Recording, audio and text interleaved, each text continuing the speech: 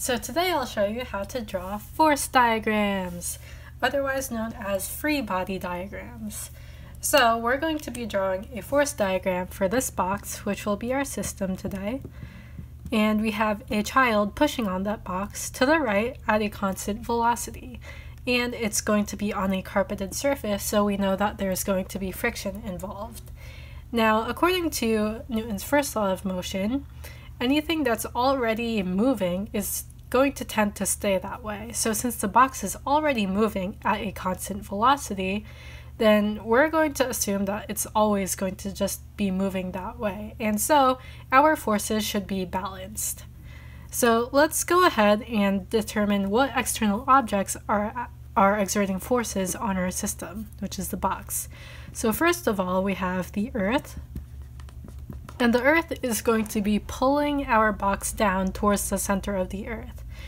So it's going to be experiencing a downward force, which is counteracted by the upward force that the ground exerts on the box.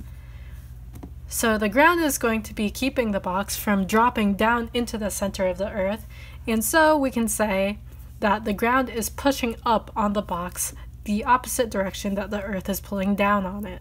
So we are going to denote this with a capital N, which is basically saying that our ground is going to exert a normal force on the box.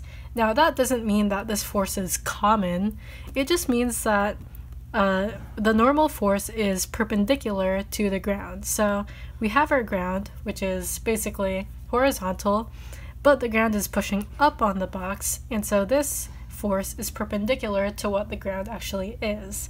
And so that's why we call it a normal force. And then we also have the child pushing on the box to the right, and then that is going to be balanced by the frictional force that the carpet provides. So remember, our forces need to be balanced because it will only stop moving if there is an unbalanced force acting upon it. And the fact that it's moving at a constant velocity basically tells us that the forces must all be balanced.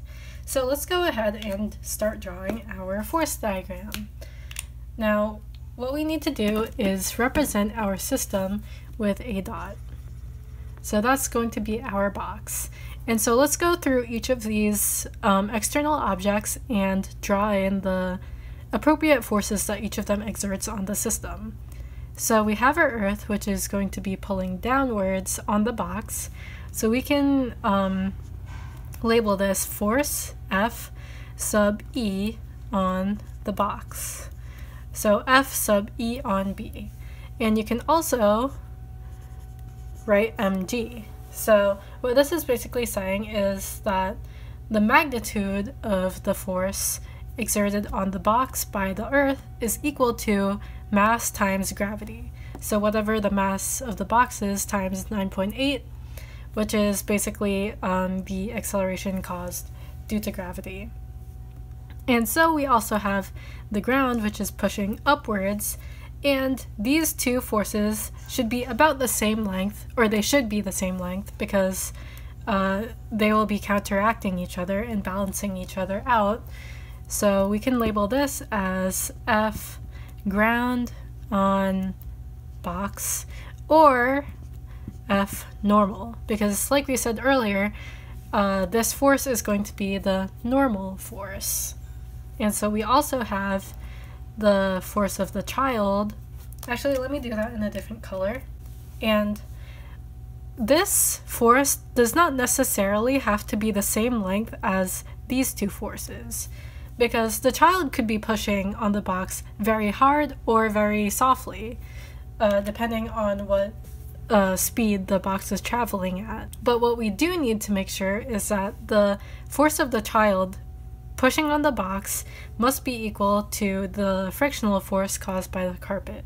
So these two forces must balance each other out, but they do not necessarily have to be the same length as these vertical forces.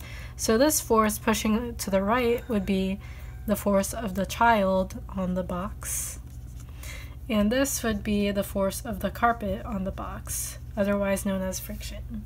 So that's our force diagram for our box, and hooray, we did it!